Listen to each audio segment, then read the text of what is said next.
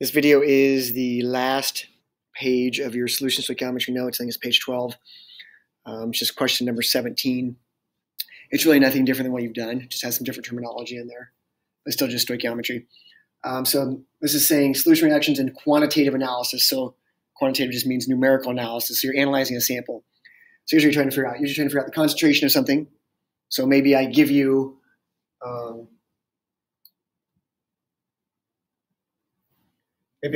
a beaker that has some HCl in it, and I want to know what the molarity is. Okay, so we would titrate that, okay, to figure out the concentration of this HCl. So that's one thing we're trying to do, figure out the concentration of something we don't know the concentration of. Or maybe we're trying to find the percent of a species in a solid mixture. So, maybe we have a mixture of like some magnesium chloride and some magnesium nitrate. And I want to know what percent of that mixture of solid, these are solids, like two powders mixed together, what percent of that mixture is magnesium chloride, what percent is magnesium nitrate. So those are kind of what we're trying to do. I'll do a couple examples of those. Some things you need to know, okay? It's usually the process of titration, which you may have done last year with Mrs. Sorensen. Or it kind of turns pink oftentimes in the ones you were doing probably last year. So we were titrating something that we don't know the concentration of, or we're trying to find the percent of it. So we'll titrate it with something we do know the concentration of. Some terms. The titrant is the solution delivered that you know the concentration of, okay? We'll talk about that. Analyte is substance being analyzed, the thing we're trying to figure out the concentration of, or the thing we're trying to figure out the mass percent of. A standard solution is a solution we know the exact concentration of. So I usually standardize a solution for you. We're going to know it's exactly 0.023 molar. So that's a standardized solution. All right, more important terms. Equivalence point and endpoint. These are more important. So the equivalence point in a titration is when you have added the exact amount of titrant so that the moles of titrant are stoichiometrically related to the moles of analyte used. In other words, if we were doing this reaction, it's when this is in a 2-to-1 ratio with that. We've added the exact number of moles of this, subtract off all of that. That's your equivalence point, when our moles of those are stoichiometrically equal. That's your equivalence point. Your end point of a titration is the point in which the indicator changes color. So we always do titrations with something that will change color, so we can tell when that titration is done. We want these to happen at the same time. Not always quite possible that they do, but they have to be really close to each other. So we have to pick out an indicator that happens close to the equivalence point. So let me give you just a little example here of what I'm talking about. So let's say we have a flask that's got some HCl in it that we do not know the concentration of. Okay, so we're trying to figure out the molarity of this HCl. So you got some HCl in there. Maybe we have 100 milliliters of HCl, and we don't know what the concentration is. What is that molarity of that HCl? It's an unknown concentration. So what we would do is we'd react it with something that reacts with the number one, and number two, that we know the exact concentration of. Okay, so this is an acid. We react with a base, probably like sodium hydroxide. So usually, turn this just a little bit, get this a little closer. Usually we would take this is my burette. So let's say we have some NaOH in there. Okay. We'd have plenty of NaOH in there. And say we know the exact concentration of the NaOH is exactly 1 molar. So we know we have exactly 1 molar NaOH in our burette. Well, this reaction is NaOH. We're going to start dropping it in. It's going to start reacting with HCl.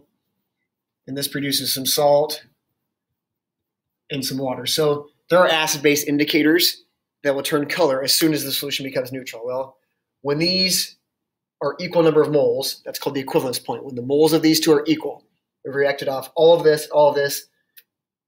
They're in a 1-to-1 ratio in this case, so they stoichiometrically are correct. But when we've reacted off both of those, we've produced only this stuff.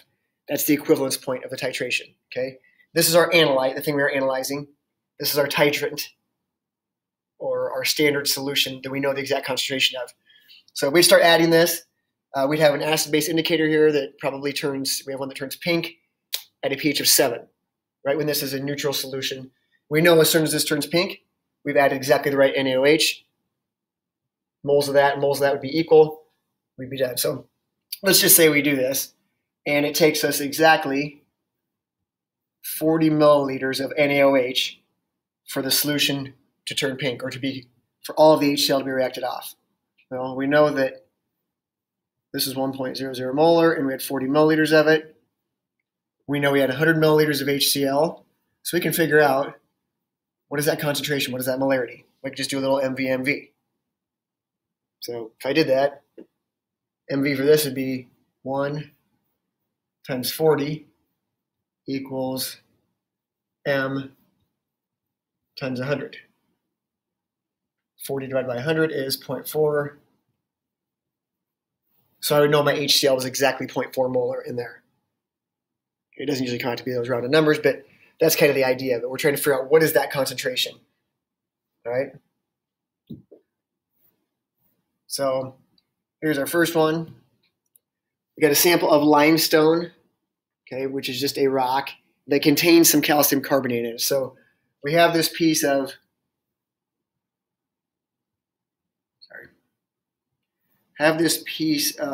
limestone, which is basically just a rock, and some of it is calcium carbonate, not all of it. Okay, now the limestone, the whole rock weighs 1.005 grams. We want to know what percent of that limestone is calcium carbonate. So we want to know how many grams of calcium carbonate are in this limestone. I want to know what percent of the limestone, what percent of these grams are calcium carbonate in limestone. So what we do is we start reacting off, and we take this chunk, put it in a beaker, start reacting it with some hydrochloric acid, because hydrochloric acid reacts with calcium carbonate. So here's a reaction of calcium carbonate with hydrochloric acid. Okay, there's a balanced equation. It is the net ionic equation. And it tells us it takes 75 milliliters of 0.25 molar. So the HCl, 0.25 molar HCl, and it takes 75 milliliters to reach the equivalence point. So to react off all of the calcium carbonate. So we want to figure out how many grams are there of calcium carbonate if it took exactly this much HCl to react it off. So it's just normal stoichiometry going from this over to that. Now it just gave us the net ionic equation, so we got to do a little bit of work here with that. Start with liters, 0.075 liters of HCl. Molarity gets you from liters to moles. Every liter contains 0.25 moles of HCl. Well, notice the next thing is H plus ions. I'm going to do a little ratio here that maybe you don't have to do, but I'm going to say for every mole of HCl that dissolves, it contains a mole of H plus ions.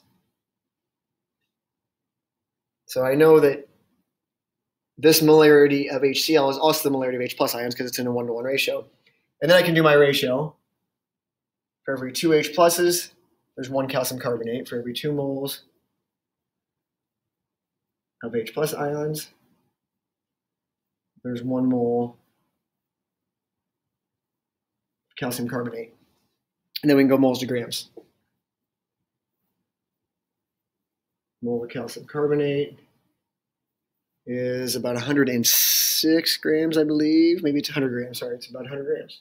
Mole of calcium carbonate is 100 grams. Multiply across, top, divide.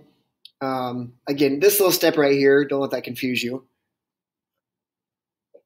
It's really just saying that really 1 liter of this solution would contain 0.25 moles of H plus ions. And that's just what was in there since it just had the net in there. We did have to do our ratio, 2-to-1 ratio in there. When you do that, you get 0.938 grams.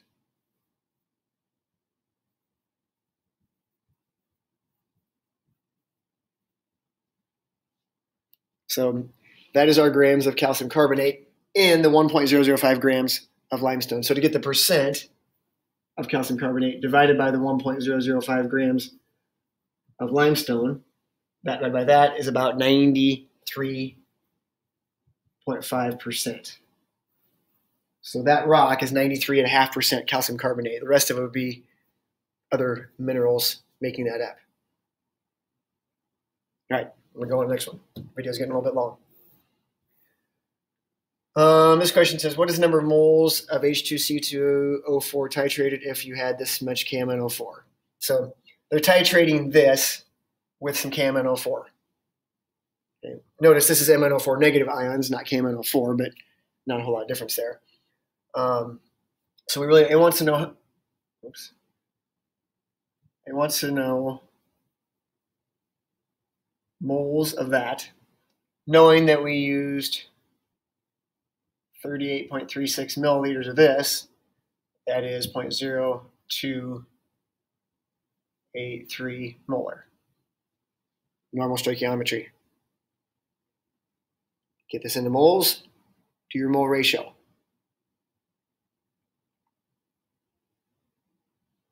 We're going to stop the mole ratio because all it wants is moles. It doesn't want molarity, it doesn't want grams, it just wants moles. So starting with your liters, 0.03836 liters. Use your molarity to get from liters to moles. Every 1 liter of this solution is 0.0283 moles. Now that is moles of KMnO4. But every mole of KMnO4 makes a mole of MnO4 negative ions. So I can just say it's moles of MnO4 negative ions. Now I can do my ratio from that to that. 2 to 5. Every 2 moles of MnO4 negative ions, there's 5 moles of HC2O4.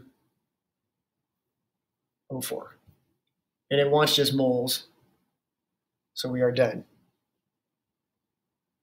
Liters to moles to get molarity, mole ratio to get to moles.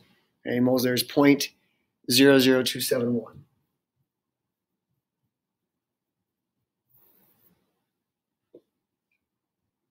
That was a weird titration, and they're usually trying to figure out the concentration of that species, okay, or a percent of it in there. All right. Last one.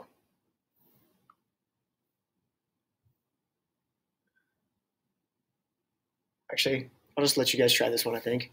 Okay. You may want to write the full equation out of Na2CO3 with H2SO4 because it is a little weird with that in there. Okay. I'll talk you through what's going on here. You have a sample of some Na2CO3, but it's not just Na2CO3. It's this grams is partially Na2CO3 with something else in it. Okay, so not all of that,